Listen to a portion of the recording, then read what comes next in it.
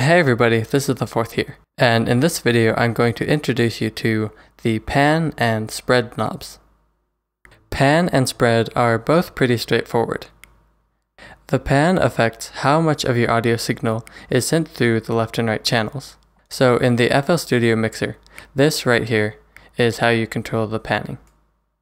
By default, the position of the pan knob will be centered and have no effect on the sound. When you turn the knob all the way to the left, the whole signal will be sent through only the left channel.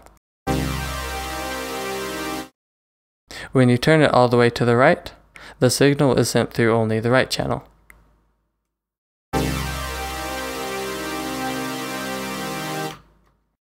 If the pan knob is only partially to the left, it will send more of the signal through the left channel than it will through the right channel.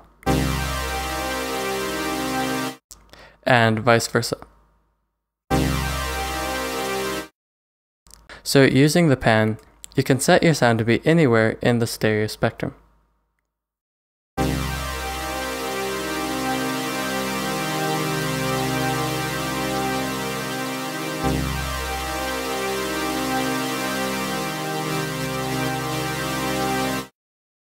In FL Studio, each mixer track has its own stereo separation or spread knob.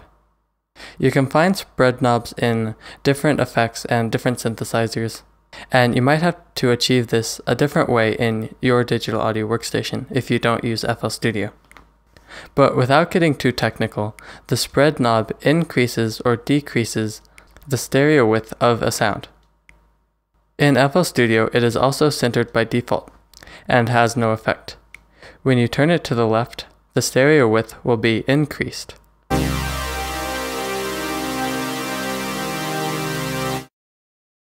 And you should be able to hear that, and you can also see it on the vector scope here.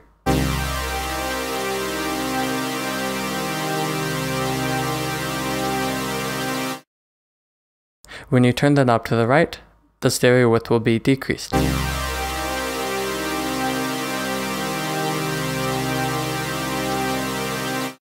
And you should be able to hear that, and you can also see that on the vector scope.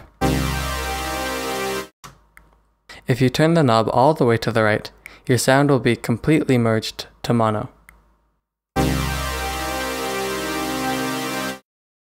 It's important to note that the spread knob will only affect sounds that already have some stereo depth.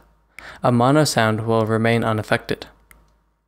So you can hear I've turned the panning off on the unison of this sound, so now the sound is just mono. And even if I increase the stereo separation using the spread knob, it will remain mono because there's no stereo information to increase.